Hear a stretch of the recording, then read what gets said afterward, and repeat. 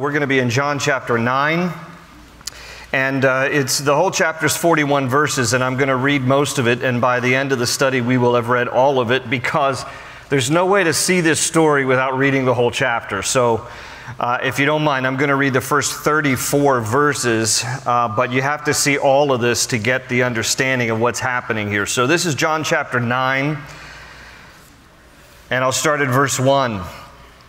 Now, as Jesus passed by, he saw a man who was blind from birth, and his disciples asked him, saying, Rabbi, who sinned, this man or his parents, that he was born blind?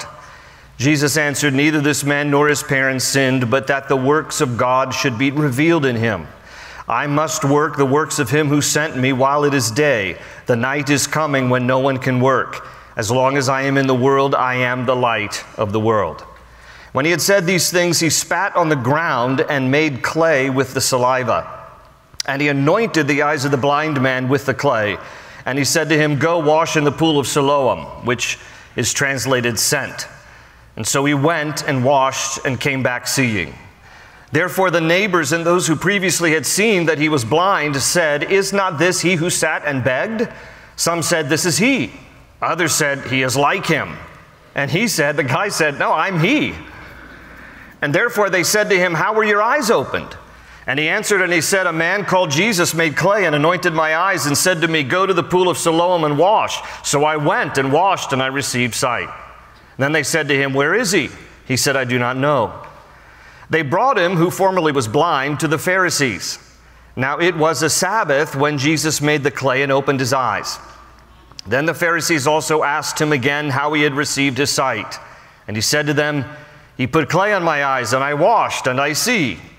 Therefore some of the Pharisees said, this man is not from God, because he does not keep the Sabbath, referring to Jesus. Others said, how can a man who is a sinner do such signs? And there was a division among them. They said to the blind man again, what do you say about him, because he opened your eyes? He said, he is a prophet.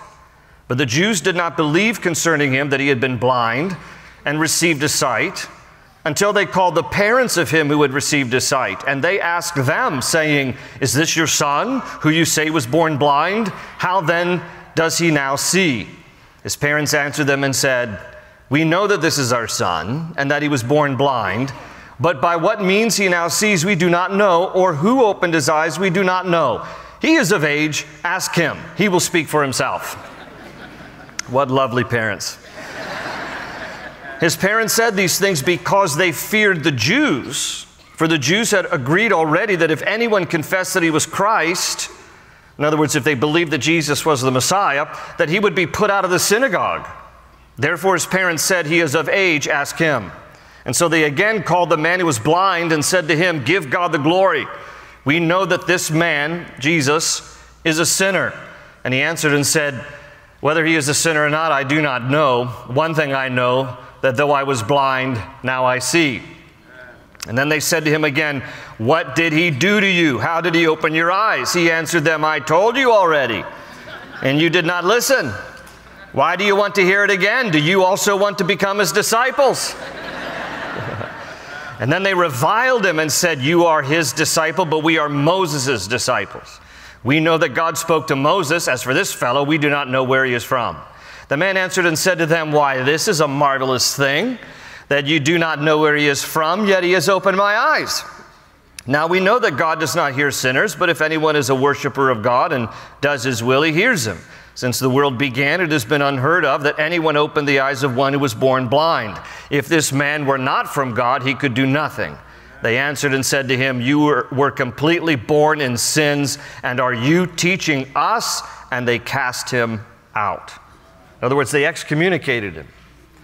Now, this is not the only story in the Bible where Jesus heals someone who was blind. But this is the only story in the Bible where it is recorded that someone received their sight who was blind from birth. Who was blind from birth. This guy had never seen in his entire life. I want you to imagine this. Because when he has this wonderful encounter with Jesus, he's going to see the faces of his loved ones for the very first time. He's about to see the beauty of an orange sunset and blue skies and green grass and winter snow for the very first time. the buildings that you have only touched, the flowers that you have only smelled, the food that you have only tasted, that rooster that you've only heard at 5 a.m. every morning, you are now about to see for the very first time when Jesus touches your eyes and the optic nerves are regenerated and it bombards your brain with images and sights and colors all for the very first time, something that most of us probably take for granted every day. But this story is much more than a story about physical blindness and the recovery of sight. This story is about opening the eyes of the heart, that those who are blind to the things of God may see, and those who claim that they know and see God but really don't would understand just how blind they really are. This is why Jesus would say later in this story, if you glance ahead to verse 39, this is exactly why Jesus would say in verse 39, "For judgment I have come into this world, that those who do not see may see, and that those who see may be made blind." I've entitled today's teaching, Sight for the Blind. And I don't know what happened to my slides, but there was a beautiful slide that, there it is. A little trick there. I couldn't see it, and now I see it. Sight for the blind. All right, let's pray. Lord, thank you for this time in your word. Use this story now to speak to our hearts. We thank you for your timeless truth. And we ask you, Lord, to minister from this story, especially to those today who are going to receive their sight for the first time. Because you're going to open the eyes of their heart and they're going to see you, Lord. And so we thank you in advance and we give you praise and glory in Jesus' name. And everybody said, amen. Well, the scene of this story is Jerusalem. We're still in Jerusalem as we've made our way through the Gospel of John. From chapter 7, it tells us that Jesus is in Jerusalem for the Feast of Tabernacles. It was his custom when he would go to Jerusalem for one of these major feasts that he would teach in the Temple Mount area during the day, and then he, along with his disciples, would retreat to the Mount of Olives where they would sleep at night. Then they'd come back to the Temple Mount during the day and again repeat that. He would teach and then they would go to the Mount of Olives for the night.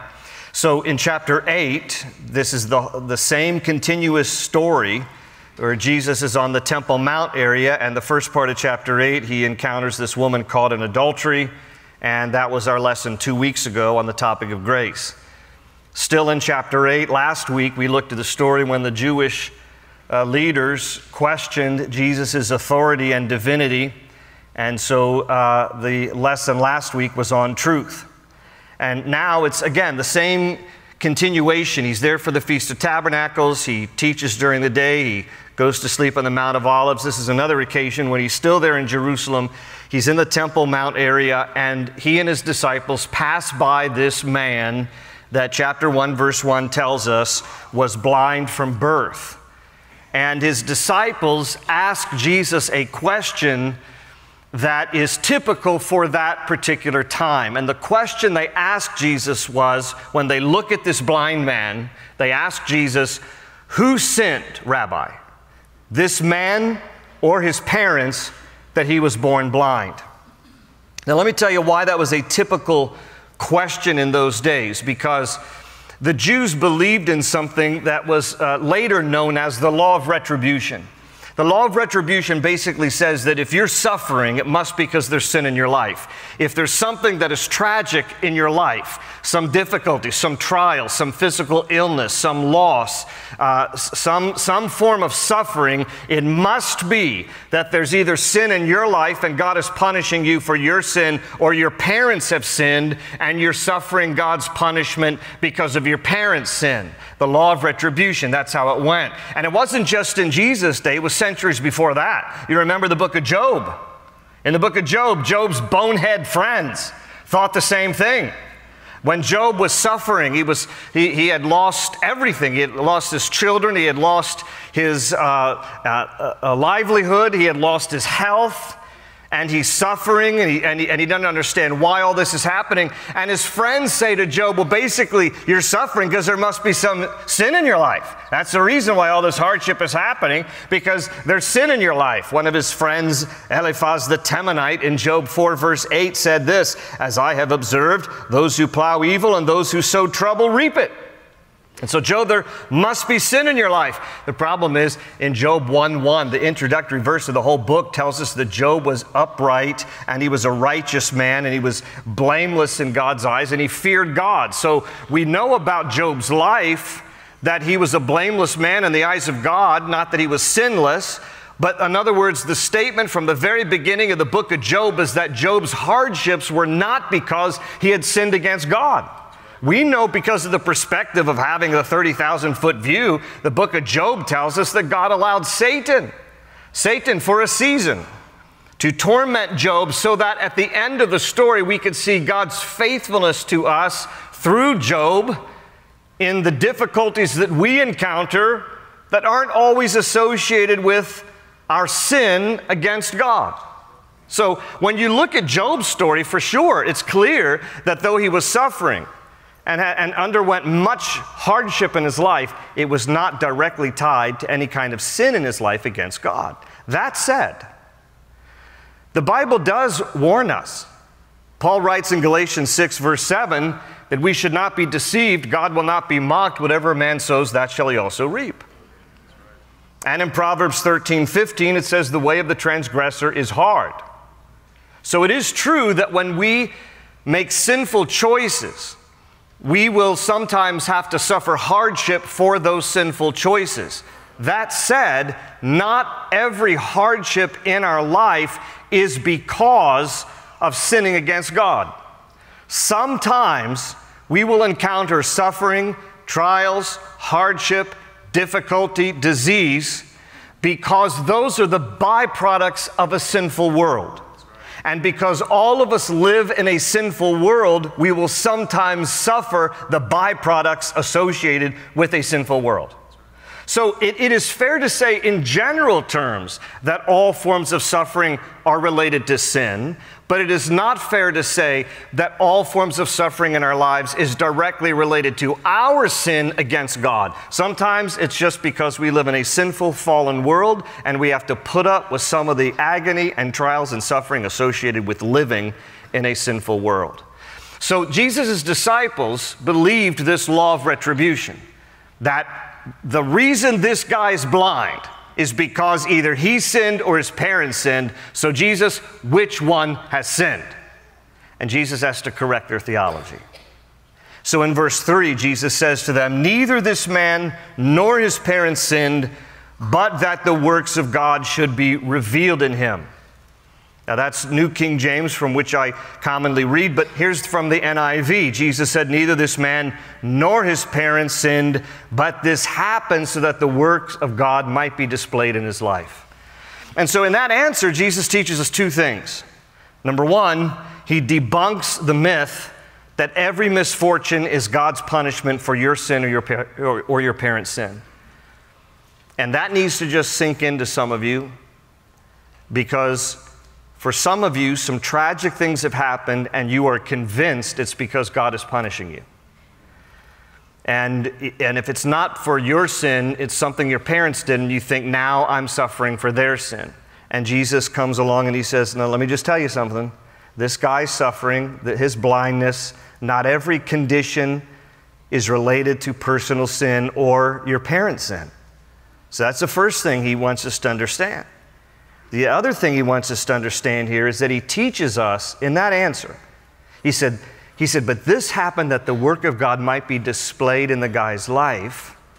So we need to understand that even related to the suffering or the trials or the misfortunes that we go through that are not directly related to our sin against God or our parents' sin against God, nevertheless, they might often be an opportunity for the display of God in our lives.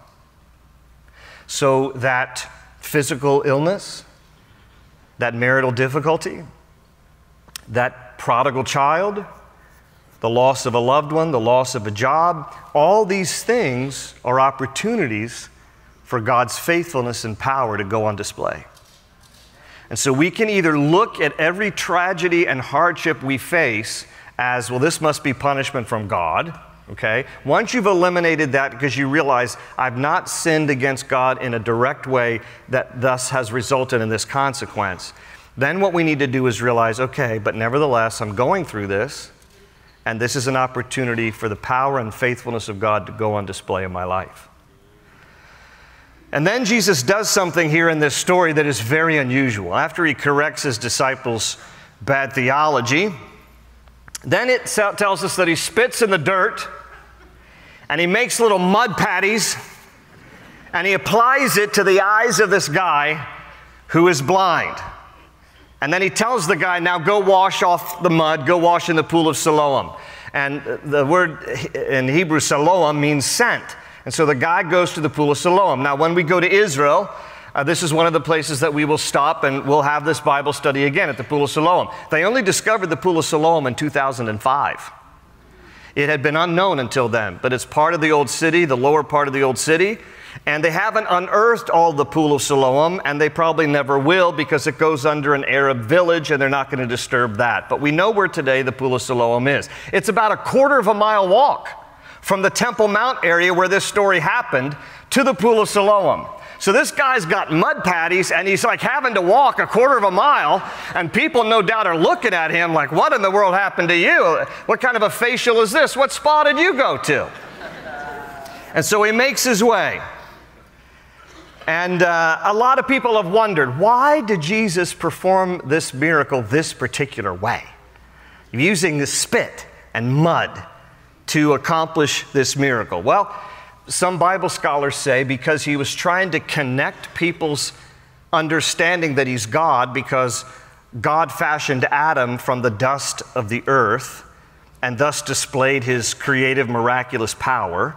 And Jesus perhaps is using a similar thing with mud to try to show people, you know, the only one who can do miraculous things with dirt, that would be God. Oh, that would be me. So some Bible scholars say he was kind of asserting his divinity. But others believe, I just kind of wonder if Jesus is doing it this way because God uses different methods to accomplish his purposes. He's not restricted to one way of healing people. When you look in the Bible, there are times that Jesus spoke the word and somebody was healed. There are times that he laid hands on people and they were healed. And then you see here, he uses spit and mud to accomplish healing in this guy's life. I mean, God is God, and he can choose to do whatever he wants to accomplish his purposes. He could have sneezed in this guy's face and said, be healed. He could have done whatever he wanted to do. This guy was healed because Jesus just determined to do it that way. Now, remember, when you read this story, okay, you got to try to put yourself there and think about this. Remember, the guy was blind, but he was not deaf. So guess what he's hearing? He's hearing that. Let me tell you a conversation they did not have, okay? Guarantee you they did not have this conversation. Blind guy. Jesus? Yes? Are you spitting right now? Yep. Blind guy. What do you intend to do with that spit, Jesus? Jesus, don't worry about it. Blind guy. Because if you are going to use that to try to heal me, I'm kind of not into spit. I don't even drink out of other people's cups, okay? So perhaps there's another method you could accomplish your purposes. Guarantee you that didn't happen. Here's why. Because when you're desperate enough for God, you don't care what method he uses. You just want his miracle. That's the truth. The reason why some of you have not received from God is because you're not desperate enough. And you have determined how and when God should do something. And God is not obligated to work within our parameters. God is God, and he will do for us according to his timing on his terms. And when we get to the place where we finally say, Lord, have your way, do with me as you wish, that's when we will receive. This guy was just open to, okay, Lord, just do whatever you're going to do. And then the Lord did an amazing and wonderful work. And so we seek him while we wait for him. In verses 6 and 7 in our story here, it says, and Jesus anointed the eyes of the blind man with clay, verse 7, and he said to him, go wash in the pool of Siloam. And so he went and washed and came back seeing. And I wish I could say it, everybody lived happily ever after. God bless you, have a wonderful day. That's the end of the Bible study. But unfortunately, not everybody was happy for this guy. Very few people were happy for this guy. His neighbors didn't even recognize him. His parents basically disowned him. And the religious leaders shamed him and excommunicated him. All why? Because he got a miracle one day from Jesus. So we're going to look here at these three particular groups, because these three particular groups you're going to run into from time to time too. The first group, the neighbors.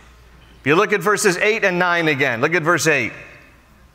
Therefore the neighbors and those who previously had seen that he was blind said, is not this he who sat and begged?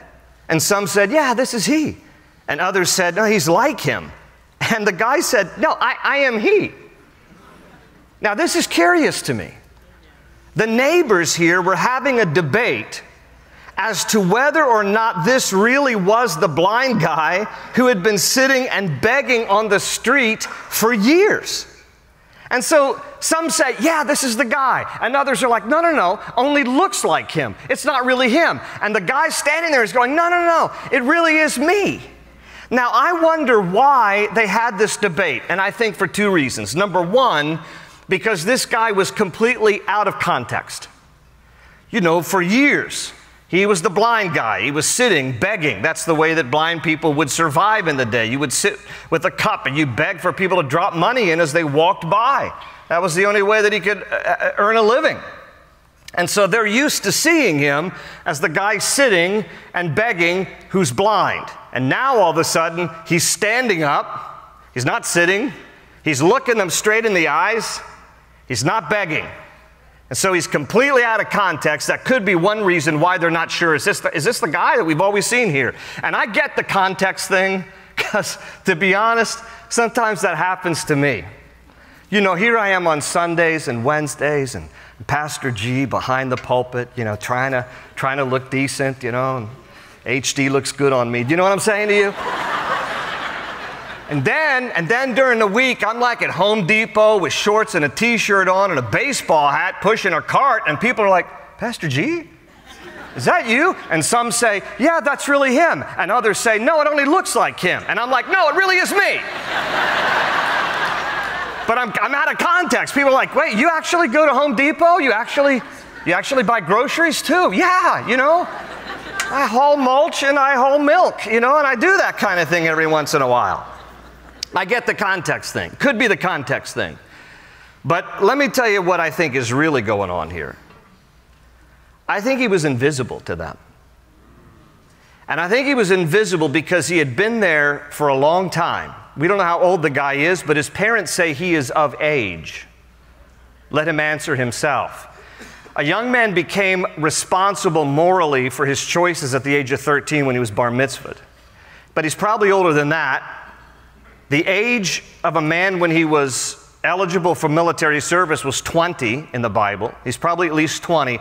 And a man who turned 30 was considered actually an adult. And so he's probably been there a couple of decades. And they've been passing by him day after day, year after year after year, until he became invisible to them. And they tuned him out. He was all too familiar.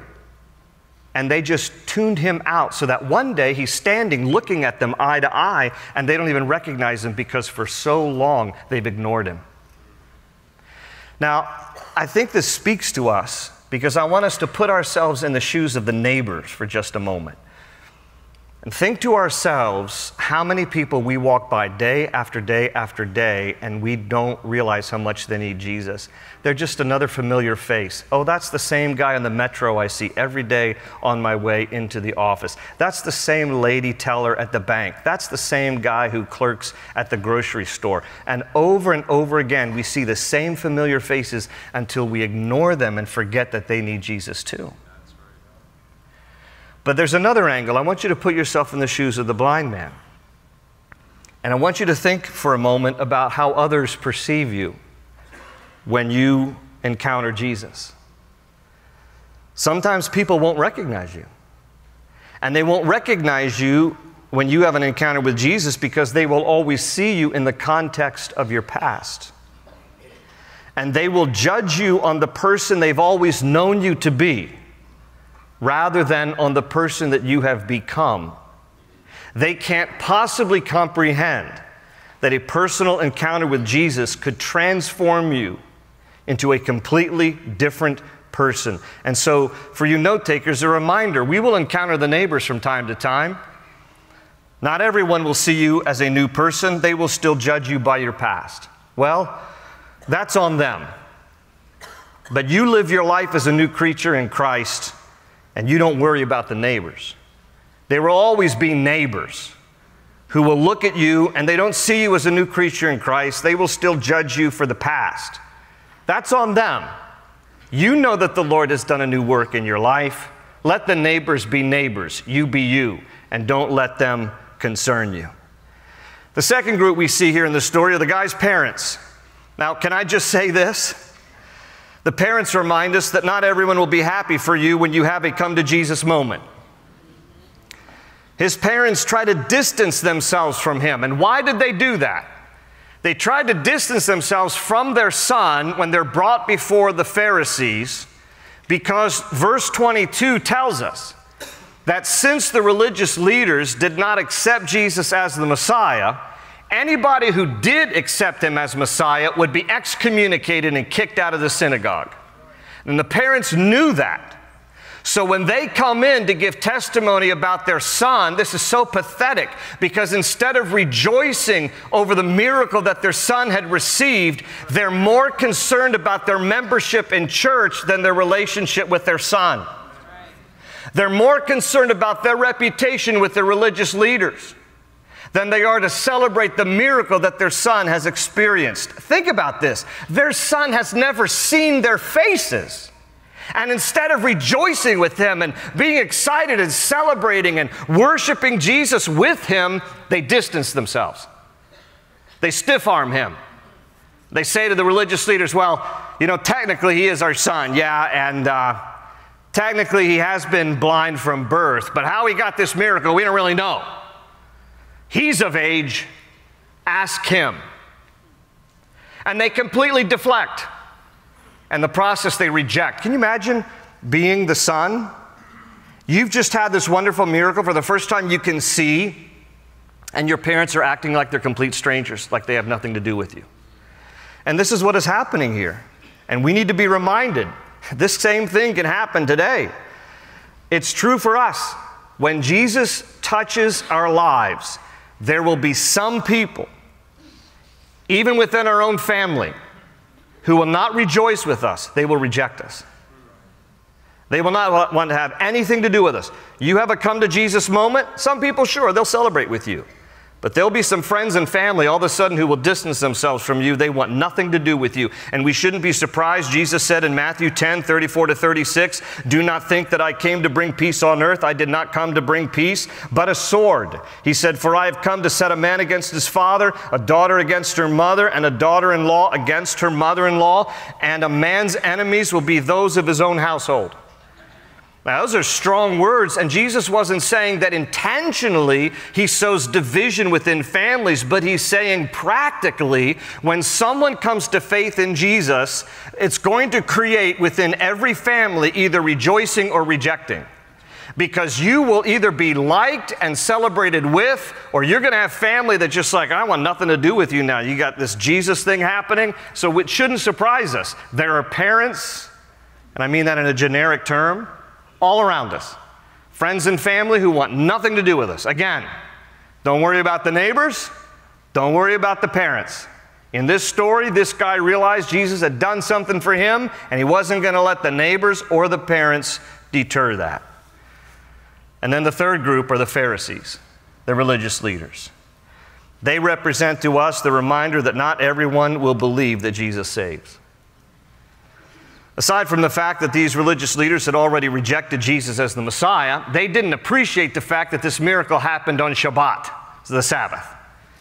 They're like, you know what, you're not supposed to even do any work, and they categorized a miracle as work on the Sabbath. which tells us something about the Pharisees, doesn't it?